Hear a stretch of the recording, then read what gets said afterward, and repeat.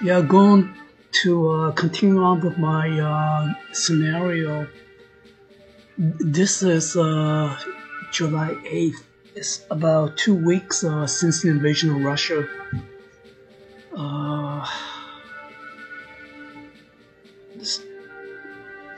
Because, as I said, this game is too massive, you know, the battlefront. So, yeah, so all the Russians need to do is just to make a stand, take a defensive posture. And since I'm not familiar with the game mechanism yet, I still don't know how to utilize the panzers the best yet. I'm trying to encircle the Russians into pockets, you know, but I'm not too successful yet. So I just go ahead and video record maybe 5 or 10 minutes of this gameplay. So I bet if I continue on, it's gonna get more difficult. The Russian winter's coming and all this kind of stuff. The Germans were not prepared for a winter, you know, offensive. Okay. Try to get all the divisions under the army group together. Not the army group, the superior headquarters together. So these guys are in the second Panzer Panzer group. I don't even know where the headquarters is at.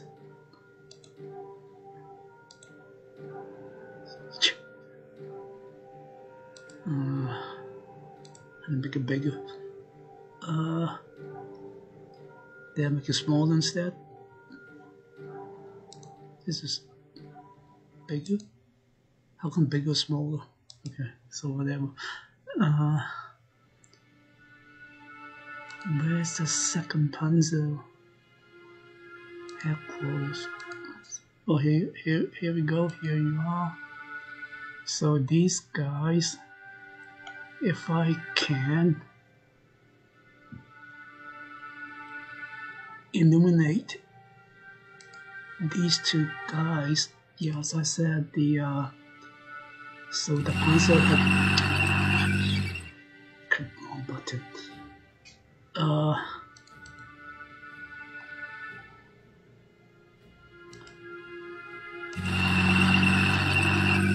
Shoot.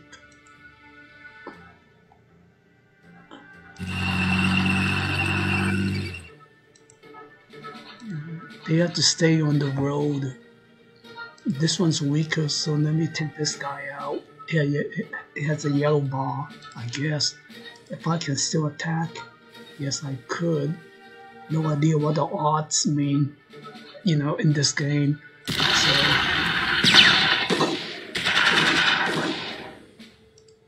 okay, they retreated a bit. I don't think I have enough points to move. Yeah, I still have to stay on the road.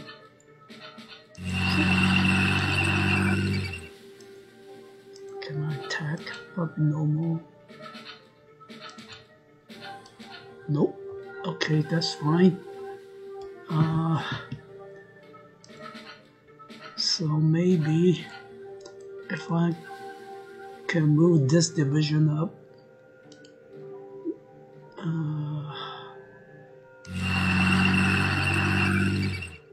And any more panzers, another panzer unit. So if I can make it bigger. Shoot.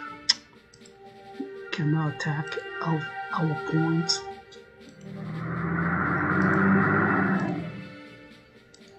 Nope.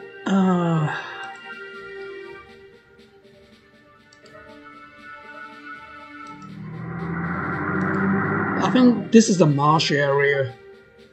I don't have the map geographical legends. You know, as I said, there's no manual, but I think that's what it is. So, another panzer unit, but these are no use. Yeah, I had to stand the road.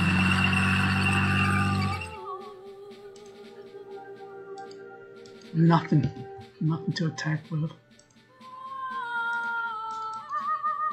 These are also under the second panzer group. Yeah, all I can do is just this is the fourth army, so different. Second. Okay, so this one, okay, is the infantry. Keep all these guys together the best I could. How about this guy? This is also the panzer, second panzer group. Yeah.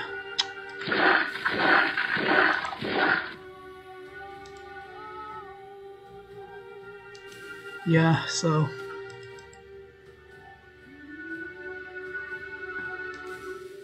this is fourth army. So these guys, so let me move this guy. At least I know that they stay between 5 axes. Make sure I don't stack it at the same hack so that I can recognize it better, find it better. Can I take this guy out? Maybe.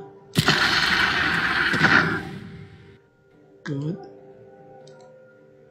Eliminated this unit. At least I have a pretty large opening here. I try to keep this the 6th army. Oh gee, they're way off. I have no idea where the 6th army headquarters is at. Eventually the 6th army, they headed into Stalingrad. And it was destroyed. Oh, it was destroyed, the Stalingrad. The 6th Army was the army group also that went into Paris. Yeah. I have no idea what the 6th Army headquarters is at. Anyway, worry about it later. Let me do a little bit more down to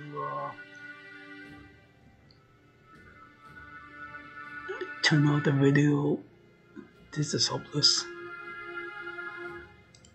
At least this is a 3rd Panzer group. Let me take this guy out.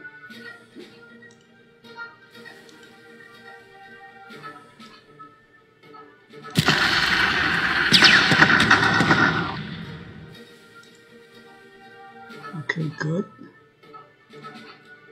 Trying to keep all these units together. So this is what the 2nd Panzer group are. These are the 3rd Panzer group. Okay. What's the headquarters? No idea. Oh, here you are.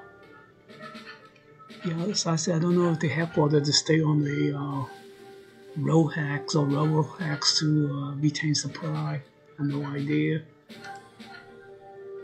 Yeah, I think the Russians know what I'm trying to do. So try to prevent to be stuck in a pocket.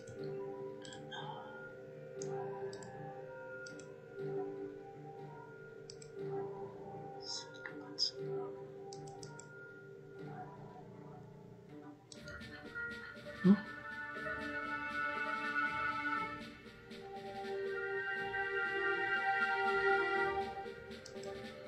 Yeah, I guess I can go just advance. Can I? I don't think so. Oh, yes, I could. Okay. Just kill all these guys together. Okay, now this guy might be isolated. Stupid me. This is the 4th Panzer group. This is really confusing. Yeah, I hope they're better, what's the word? Graphical indication on the counters so I can see what unit they belong to. The board games I play, they have different colored chips, so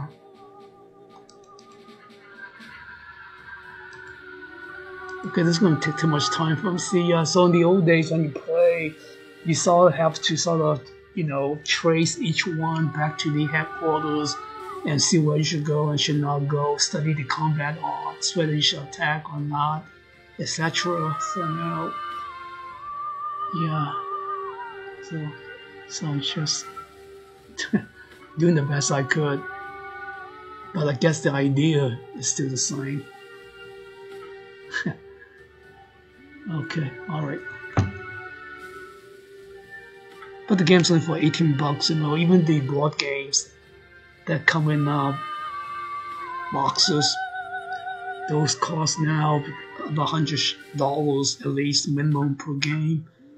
And now all the hobby shops are gone, so you still can buy those online. And there are really only two board game companies left, G&T Games and Mountain Man Publishing. So yeah, so you can see sometimes these board games are because of a dying breed, because not too many people play these games anymore. The non-computerized versions just takes too much time, and every game rules are different, you know, so it's just too much hassle. So sometimes I told Peggy I just borrow these stupid games just to look at the maps, because they come with the maps are not usually real colorful and so on, but the rules are just too much. So if I'm retired someday, then okay, fine. Yeah, you throw dice also. Since I don't gamble, you know, so I play dice, but not play board games instead. Alright, anyway, I'm gonna sign off. Probably getting boring for most of you guys. Let's see, I'll turn it off, start recording.